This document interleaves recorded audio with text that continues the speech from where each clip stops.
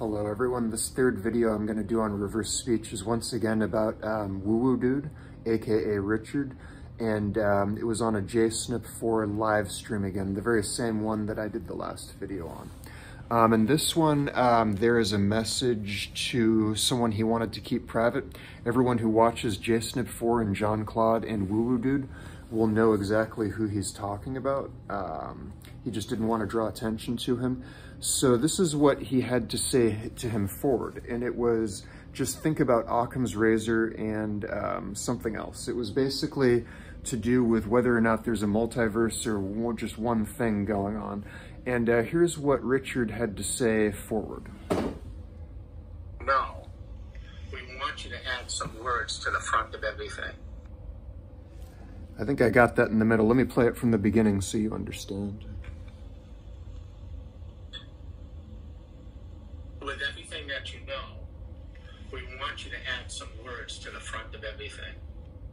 Okay, and I think those words were Occam's razor and something else, but I'm not going to play that. I'm going to play in reverse what you just heard. Listen to this.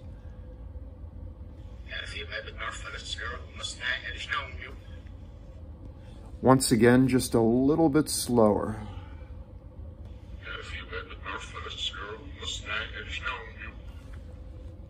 Once more, even just a little bit slower.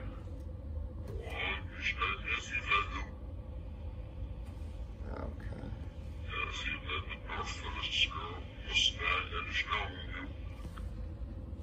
Okay, so what I'm hearing is, have you had enough of us here?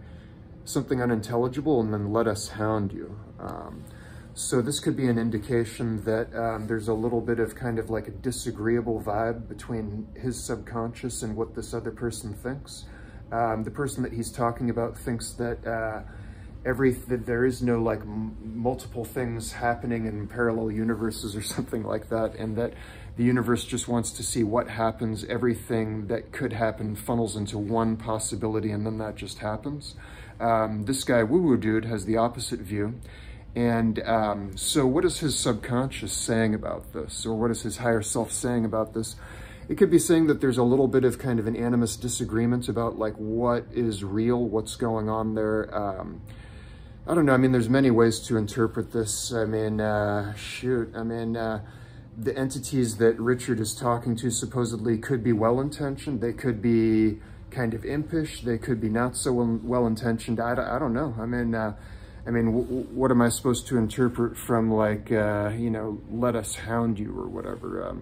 I don't know. So, I mean, it could be that this person showed up on video one day saying the words F discernment.